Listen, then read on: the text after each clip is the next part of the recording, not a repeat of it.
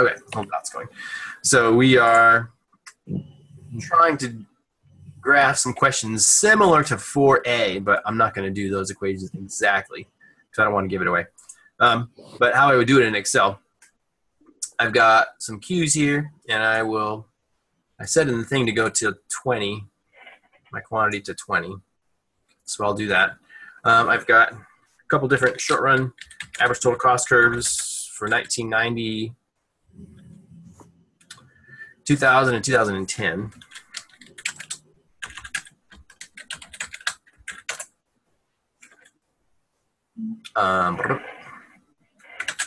Okay, let me try to make some different ones. Let me do this too. Let's do this a couple times.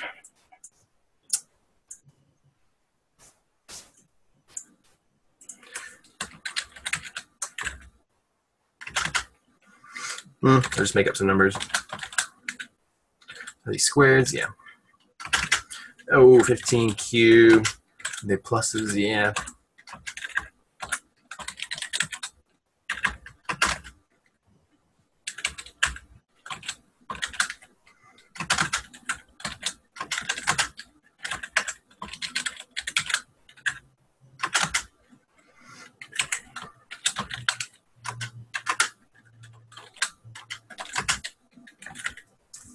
Okay, so if these were kind of the equations that you were given, and you wanted to be able to graph these things, because I asked you to plot these 3 different short-run cost curves, then, again, I know what my first equation here is.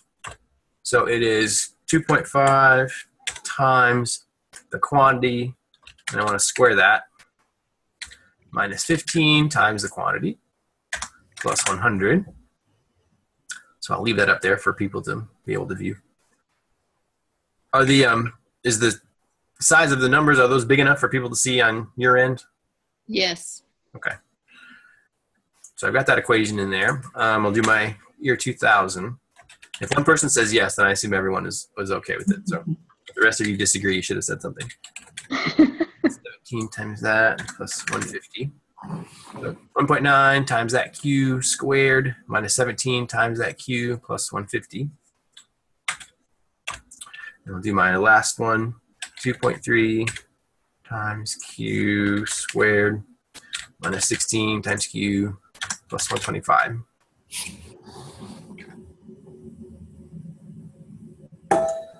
And I'm just going to copy all those down.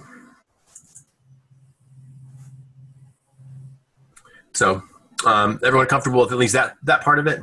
Yes. Getting these equations into, okay. That was the part I was like, how do I do this? I didn't put together the whole Q column. Okay. So then once I've done that, I can get the next part usually trips people up too. It's tempting to want to, because if you're going to make a graph, it's tempting to want to do this little line chart because you see the little lines here and you're like, oh, I want mine to be lines too. But I've always had lots of issues with that. The easiest one for me to play with is the scatter plot. So I've got my little scatter plot here, and I'll do the dots on it too, I guess. So I've got, it looks like I've got 3 lines here. The blue line is my 1990. The orange line is my year 2000. The gray line is my 2010. And they're all kind of, they all seem to be doing something very similar. In this picture, if you do yours, then they'll be a lot more distinct than what you see here. So maybe if I modify this a little bit. How much did I modify those? Those are all the same. Those were quite a bit different as far as that goes. Okay, so if I kept that there, maybe this can become like 27. This can maybe, I wonder if even that will be too much. So 2000, I'll make this 27. Please go to bed. Can you hear the scampering back to his bed after I say that? Okay. Well, that becomes negative, which is weird. But let's see if we can bump that up to maybe 250. I don't want it to be negative.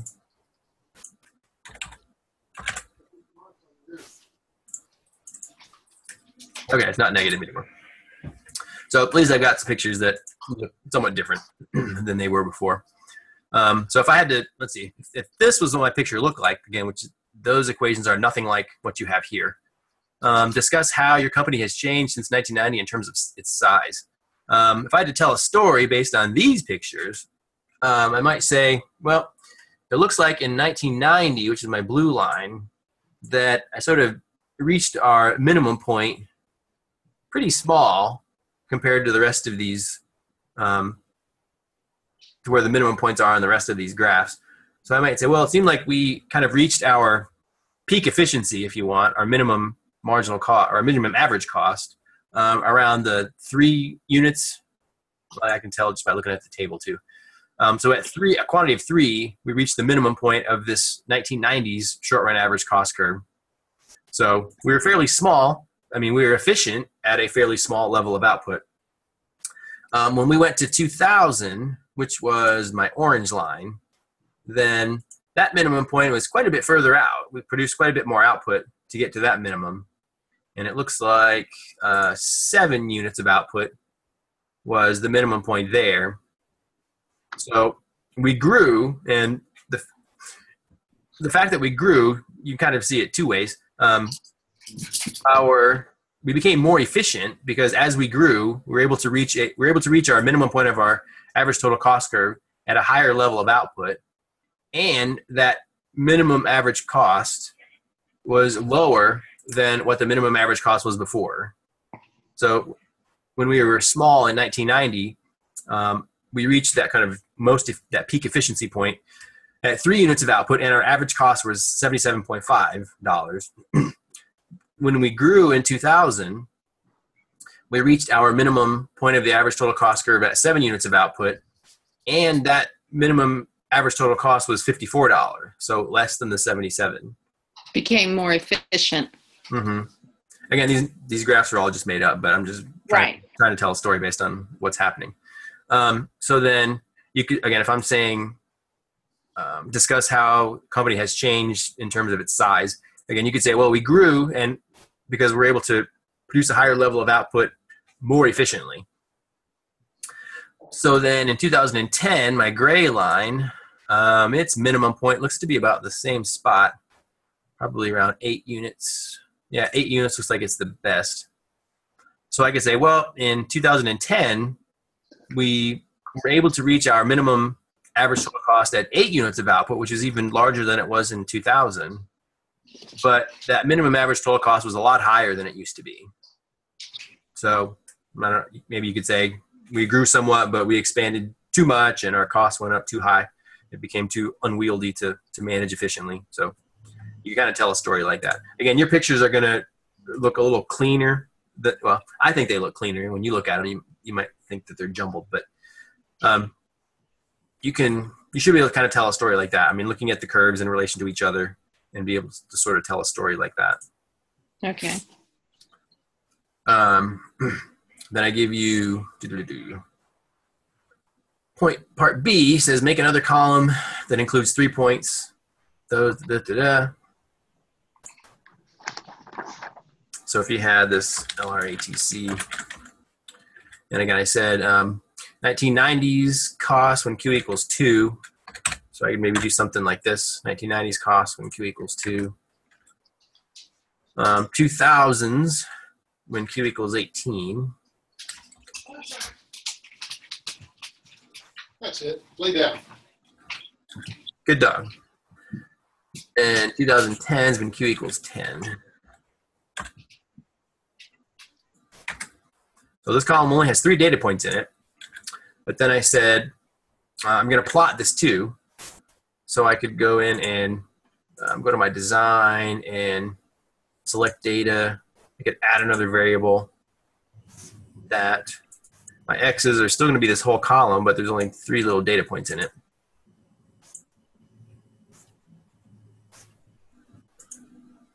Whoa. Why did it smush it like that? Why are those way out there? I probably switched my thing around, didn't I? Yeah, that's right, because the Q's are out there. All right, I got to switch these around. So these are supposed to be my y variables, and these are my x variables there. So they're going to kind of be hidden somewhat. Plot a second degree polynomial. Ooh, am I going to be able to grab those? No, I did. So I want to add my trend line, which is going to be a second order polynomial. Ugh, kind of hard to see. It's my little yellow dotted line. And again, it looks bad in this particular graph because just of the random nature that I generated these equations. Yours will look a lot more like it's supposed to look. It'll look a lot more like a long run average total cost curve when you do it. But I would add my trend line that way. And let's see. In a more competitive industry, typical curves follow that. So you just make another column with your typical company long run average total cost using that equation. And again, you would generate your column of data using this equation in the same way that you use these equations to generate these columns. So you just have another column there, 100 over 18, q squared, etc. So you'd have another column of data, plot that into your picture, and hopefully be able to answer the question based on that. Okay. So, make sense? Makes sense, sort of. More sense? Yes.